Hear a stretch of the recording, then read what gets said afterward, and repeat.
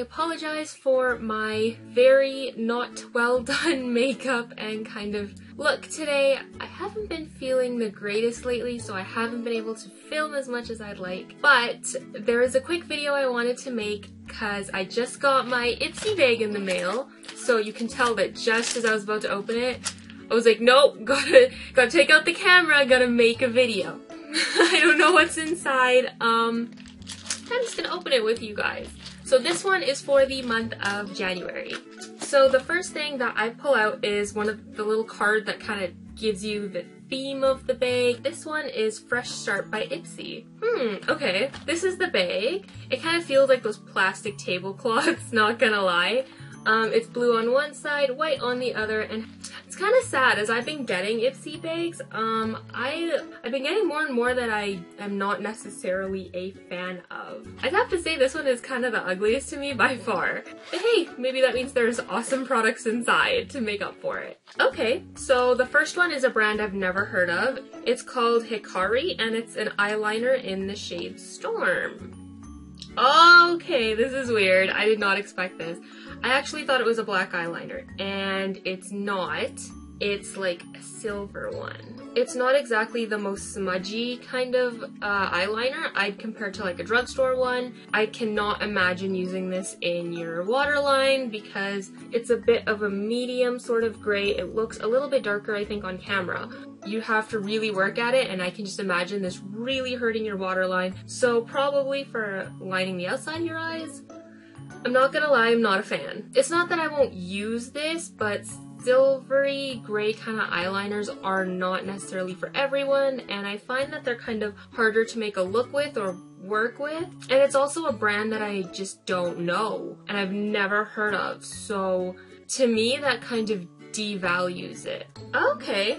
Next product is kind of cute. It is the All Over Eyeshadow Brush by Elizabeth Mott. I've never heard of her either, or her brand. But this is the brush. It's pretty cute. I like that it's pink. I like that it's an eyeshadow brush. Not necessarily something that I would buy myself, but I mean, eyeshadow brushes are always handy, so not bad, but not something I'm totally freaking out over. However, it could be a really good brush. So this is a brand I've gotten the nail polish of before in Ipsy. Natural Mineral Coconut Eyeshadow. Rich, lasting eyeshadow infused with coconut for a velvety finish. Okay, so it's really, really cute packaging. I didn't even know Pacifica had eyeshadows, and this one is in the shade Ethereal. So basically it looks like that. Okay, so it's a thicker eyeshadow, so if I build it, it probably will show up.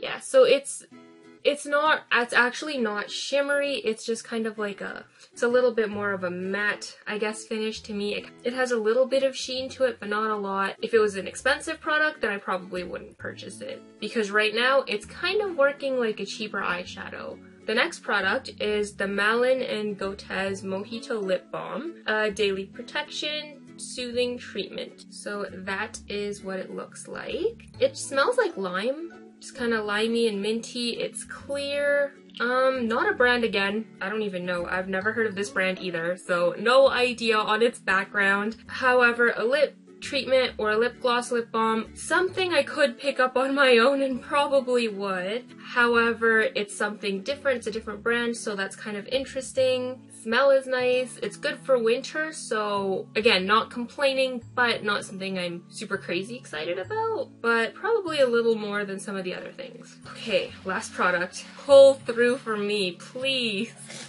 Okay, interesting. It's in bubble wrapping, but as you can tell, it's a blue nail polish. I don't really own a lot of blue nail polishes. Okay, so the color it's not as bad as I thought. Another brand I don't know. So this one is by the brand Probel. It's in the shade Into the Blue, so it looks like this. It's kind of like, it's hard to explain. It's like a dark light blue is all I can explain it as. It's like, if you see it in person especially, it looks like it's supposed to be a light blue, right? But it's a deeper light blue. Not 100% sure how much I will wear this color. I like to stick to warmer colors, it just looks better on me, as you can tell. I like my pinks. Blue is okay.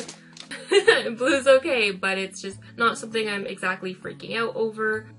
meh. I guess honestly, if I was to kind of rate this bag, this is not a bag that I would normally spend, like, because in Canada you have to pay for shipping, so it ends up being like $17.80 with tax instead of being, I think, the $10 that it is in the States. This is not one that I would spend personally $20 on. Damn, that's a bummer, because I got all excited and I pulled out my camera, and this is an Ipsy bag that I actually like filmed, which has not happened in a while. The products that I am kind of excited to try would be the brush, because brush is just like kind of hard to mess up, I think. The brush is, and it's pink, it's kind of cute, so I'll probably throw that in my bag and use it. I definitely want to try the lip balm treatment. It's just always a good thing to have, especially in winter. And probably the Pacifica eyeshadow, just because I do know the brand and the color isn't as bad as I'm thinking. Like, it's light enough that I can use it.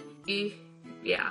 So that was the Ipsy bag for January and my review on it. If you like this video, make sure to give it a thumbs up, subscribe to my channel for more videos, and comment below and let me know, what did you think of the Ipsy bag for this month? Whether you're subscribed or not, I mean, like, even from watching my video, what do you think? Am I being too harsh? Am I not being fair? I don't really know. But how would you guys feel if you got this bag, or are there any products you'd be stoked to try? Comment below and let me know. And I guess that's it for this video. I'll see you guys in my next one. Bye guys!